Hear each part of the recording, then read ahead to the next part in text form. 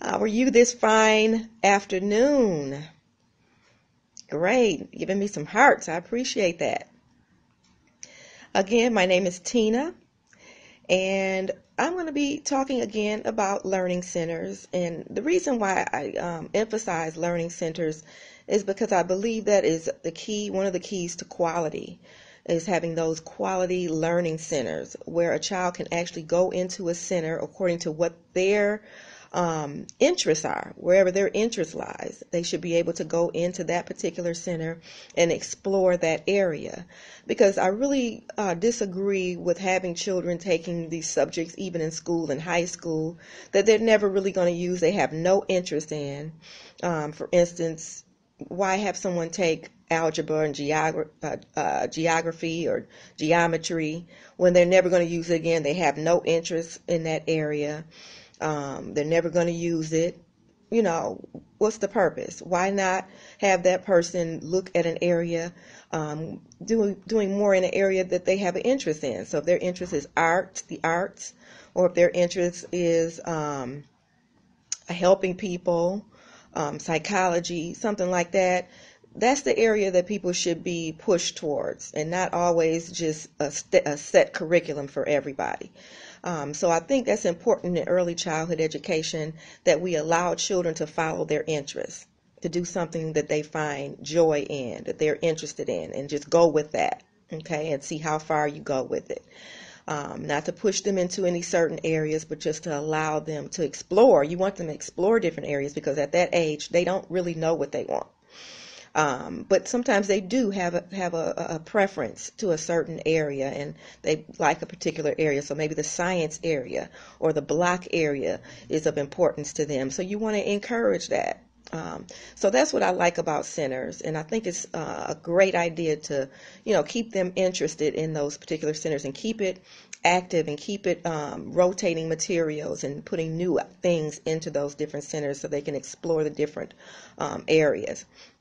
But what I want to talk about today is the fine motor skills area. So in the fine motor skills area, this is where they're actually learning their coordination and small muscle movements. Okay, so usually it's the synchronization of hands and fingers along with the eyes. So these are items that you need to have in your fine motor area. Things like small building blocks. You want to have stringing beads, pegboards, sewing cards, and things like that. Puzzles are something that you should definitely have in your fine motor area. And your fine motor area should be available to the children, again, using the same phrase, for a substantial portion of the day. Again, what that means is that you need to have that available for a 1/3 of the time that your facility is serving children. So for instance, again, if you are open for 3 hours, you know that you have to make this area available to them at least 1 hour of the day. So if you're open and your program is a 6-hour program, then you know you need to have that area open for centers for at least 2 hours. And of course, it's not going to be for the whole 2 hours at one time. You may have a morning session where you allow them to go into those areas, and then have another afternoon session where they can rotate and go to another area. And what I like to do in centers too is to switch off every about 10-15 minutes. I think 15 minutes is a sweet spot where they can actually get into those areas, explore those areas, and then call for a rotation and let them try an area. I usually try to encourage children to try a different area, just try it. And if you don't like it, then you can always go back to another area during the next switch. But I don't want to force them into another area, but I want to allow them, encourage them to try out a different area and see how they like it. Materials, again, should be rotated. You don't want to keep the same stale materials, and I see that in a lot of areas that are dealing with science, especially. But also in the fine motor area, you want to rotate those activities, not the same activities day after day, day after day. You want to make sure that you are rotating those and making it interesting for the child. You want to make sure that they are neatly organized on the shelves, and you want to make sure that you're labeling the shelves, maybe a picture of the item that you have on the shelf along with the name of the item, depending on the age group that you're working with. I think it's always a good idea to have pictures and the name of the the item, so they'll know where the item goes after they're done with it, where to put it back on the shelf. You want to make sure the shelves are low enough so that they can get to the items, because if it's out of their reach, when your surveyor comes in, that they're going to say that that's not accessible to children. If it's something that you have to get off of a shelf, or if you're saving those good items for certain occasions, they can't be counted if they're not accessible to the children for a substantial portion of the day. You definitely want to make sure that those items are appropriate to your age group.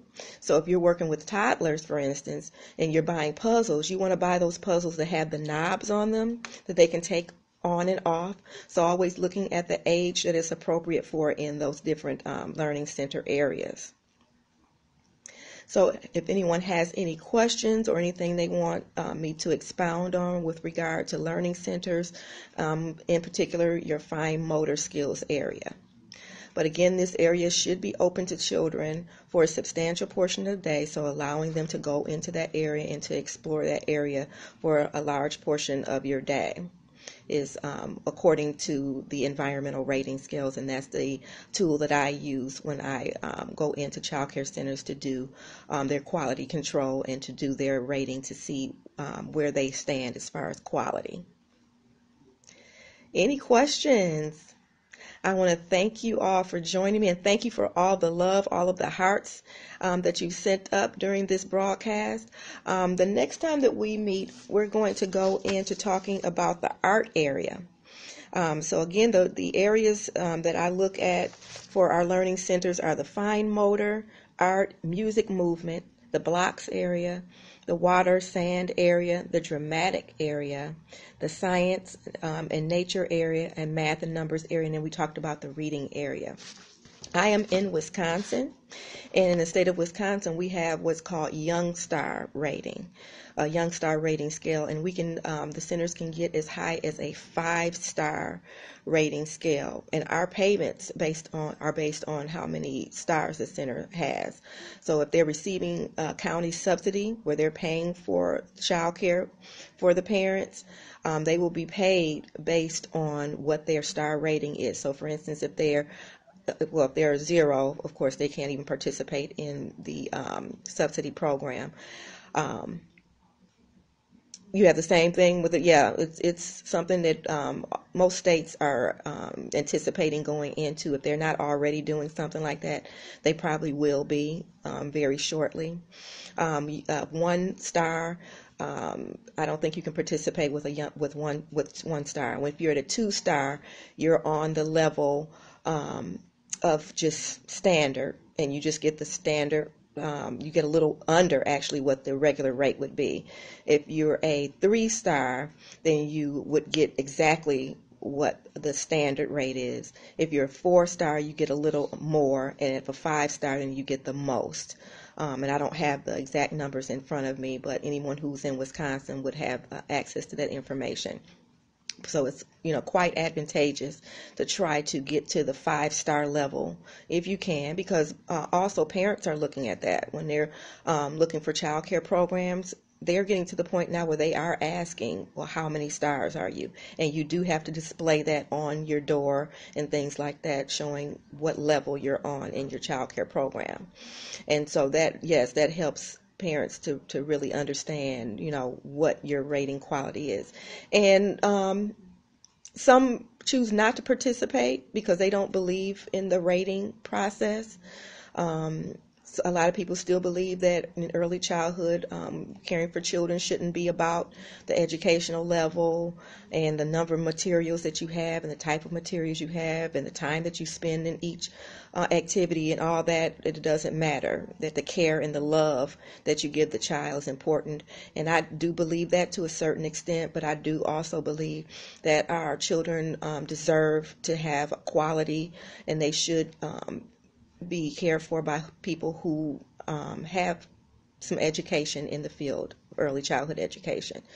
At least, some education, even if they don't have a degree in the area, it's at least to the point where they are educating themselves and getting continuing education. And also, just to let you know that if you are looking for continuing education for your program, feel free to go to our website at any time. We do offer online continuing education, and our programs are available and received by most states. We have formal authorization for the state of Wisconsin, Texas, Iowa, Illinois, Oregon, and Indiana. And then we're constantly seeking out authorization through other states as we go along. So if you are not in one of the states that I just mentioned, that doesn't mean that you can't use our training and our continuing education. You would just need to ask your licensor or your Department of Family and Children's Services and find out if they will allow you to take the courses with us. It's all online, and it's self-paced courses. Any questions about learning centers, about myself, or about any of the training that we provide? Also, I want you to follow me on Facebook and on Twitter. I am also putting together a magazine. It's an e-magazine that will focus on the early childhood field. And this is going to be something that you can open up online. The page is going to turn just like a real magazine, but it's going to be a lot of helpful resources. And I want to open that up for people who own child care centers to put a free ad in this magazine, and it's going to be a quarterly magazine that I am going to be publishing across social media. So if that's something that you want to partake in or participate in, please let me know. All I ask is that you send me a PDF file of your advertisement that you would like to go in the magazine, and I'm hoping to have that out within the next couple weeks and sharing that on social media, all the social media platforms, Facebook, Twitter, LinkedIn, Periscope, of course, and all the other. I'm on several other social media platforms that I'm going to be sharing that on. So if you want to participate in that, please let me know. I want to definitely put your ad in there. And if you have articles that you've written regarding the early childhood field, please let me know. Send that over to me.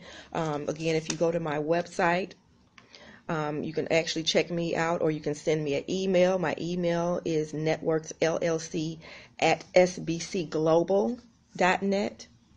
And you can also give me a call at 1-800-439-1098. 438-1098, I'm sorry. No, 439-1098. So 1-800-439-1098 is where you can call. My 800 number, the local number is 414-362-4209. So thank you so much for joining me, and I look forward to seeing you on the next scope. Have a good day. Bye-bye.